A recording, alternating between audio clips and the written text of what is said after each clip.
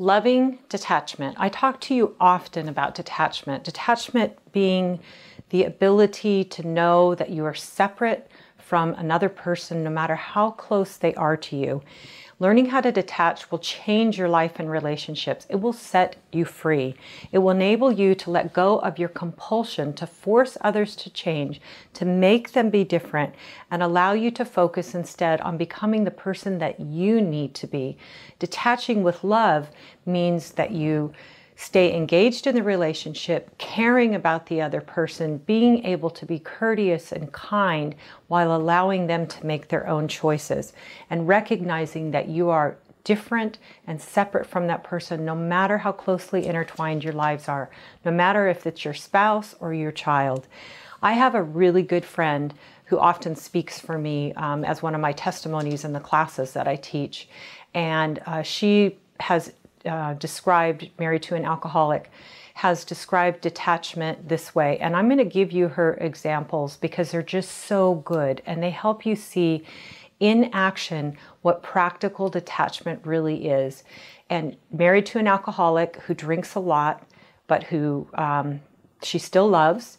This is the way that she puts this into action. She says, detachment means I can be loving and respectful, but let go of the things that are not mine to handle, such as my husband's choice to drink or not.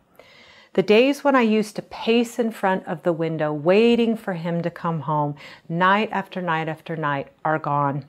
I don't track him during the day or call him when he should be leaving the office or nag him about when he needs to be home.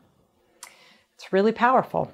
Next one, detachment means I don't need to attend to every single argument I am invited to.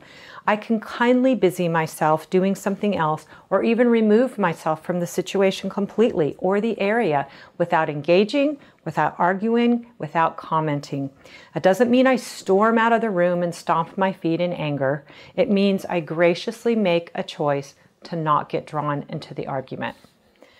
The next one, detachment is loving myself enough to realize that I don't need to control, convict, or criticize anyone else.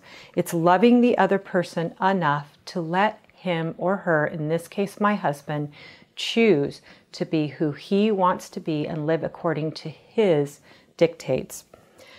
Detachment means I don't need to point out my husband's faults. He knows his as I know mine.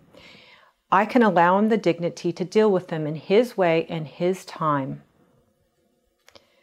I also don't have to take them personally. Detachment means I'm not constantly worried about what others are thinking of me because that's none of my business and I can give my busy mind a rest. Detachment means I don't need to feel responsible when people or my husband fail at something. I don't need to figure out how to fix it, what to do about it. It's not my issue, it's theirs. Detachment can be taking a walk with the dog, turning my phone off, doing whatever I need to do to get my mind and my soul at peace and to give me time to turn my situation and my life over to God. Detachment is a valuable lesson that I can learn and then show my kids so that they can see me practicing as long as I do it with love. By stepping away from something or someone I have no control over, I will help them, my children, identify healthy ways of coping with things that they cannot control. As you can see, these are examples of how you actually put detachment into practice. It can be very loving. It can bring a lot of dignity into your relationship. It still means you care, still means you love, still means you're engaged in the relationship. It just means that you recognize that you can take care of yourself, allow the other person to take care of themselves, allow the other person to make their decisions, you make yours. You can disengage from all the stuff that's going on.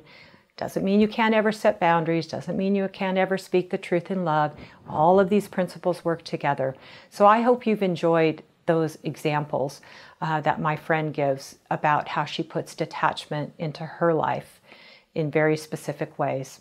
Thank you for watching this video on Change My Relationship.